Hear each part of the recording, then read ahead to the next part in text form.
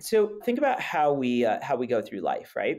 If one of your friends says, "Hey, I'm leaving my job. I'm going to go start a company." What's the first thing you ask? What are you doing, right? It's Uber for, I don't know, Uber for kittens. So it's like, okay, well, it's my idea, right? We love our ideas. In fact, think of how often, I don't know, in high school or at your first job, you're like, I spent all weekend, working on my project, and I'm going to come and I'm going to present it, and then somebody pokes a hole in your idea. What do? You get all defensive on your idea, but no, you get emotionally attached, right? And so I like to remind people, you are not your idea. I promise you, you're not, right? We have this concept at Forward, which is that we love to beat up ideas. And some people get really uncomfortable with that. They're like, what do you mean you're beating up my idea? Sometimes people come in, we have a meeting type called a jam where we work through problems. And we attack ideas. We attack them.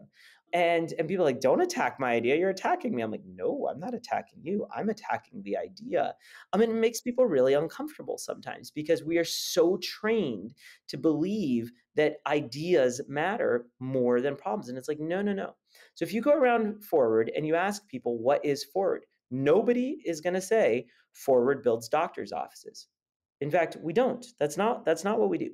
We get healthcare to billions of people. Why? Well, it turns out problems tend not to change and solutions change all the time. And you know this because whatever solution you ship, you're going to ship it, you're going to go look at it, and you're going to be like, okay, this is what I learned. I've got some new data. Now let's ship a new version, a new version, a new version. That's called iteration. So by definition, whatever idea you have, let's just agree it's crap. You just don't know why it's crap yet, right? And so we just took the stance from day one, which is like, let's focus on the problems, not on the solutions.